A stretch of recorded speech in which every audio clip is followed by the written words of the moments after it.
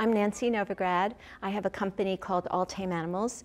We provide animals for movies, commercials, television, special events, ballet, and the Metropolitan Opera. We work with everything from elephants to insects. All-Tame has provided horses and donkeys and dogs, a horse and a donkey for Bohème, 4 horses for Aida, and now we have 5 dogs for Rosenkavalier. But we have to have 5 dogs that get along with one another because they're in a small space, they're walking on stage and off stage together. And then we have to have dogs that walk nicely on leash. And a lot of the show dogs, which may not work for other kinds of work perfectly for this. First, they're beautiful, they look great from the audience, and they walk nicely on leash, most of the time. So Rosenkavalier is unusual because the owner/trainer of the dogs is actually on stage with them in costume. And that's a very nice thing for both the dog and the owner because that's unusual. Usually it's talent that is handling an animal in a production. Well, these are borzoi. So just like Afghan hounds, most countries have like their sort of form of the greyhound. That's Afghan. This is Russian, Scottish deerhound, Irish wolfhound. So fast-running hunting dog, and this is just winterized for Russian weather. And they're retired show dogs. Well, borzoi in general are a lot of fun. They have a lot of personality.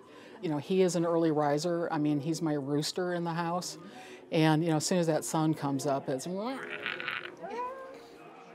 Sam is a rescue from New Jersey Sheltie Rescue.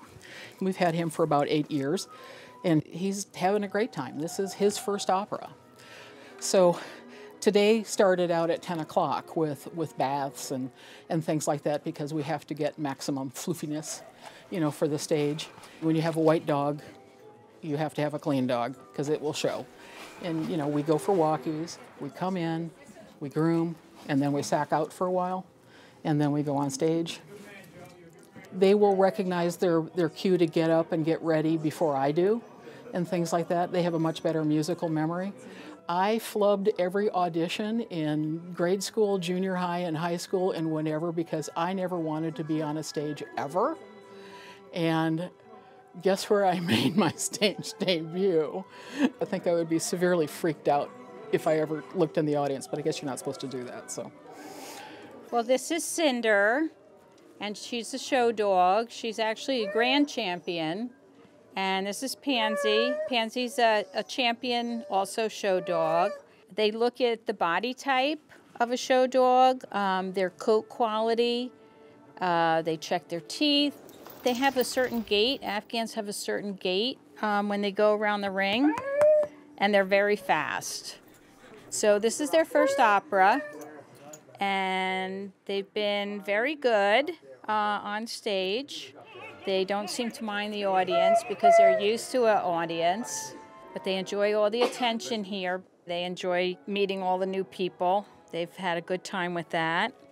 It's very interesting and exciting. These dogs love being pet and the attention they get from the cast members. Everybody's happy to see them.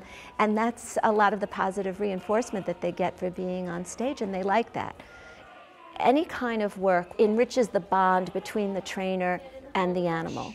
And that is very positive, and the animals like that. This is more time to spend with, for lack of a better word for a dog, their pack, their person.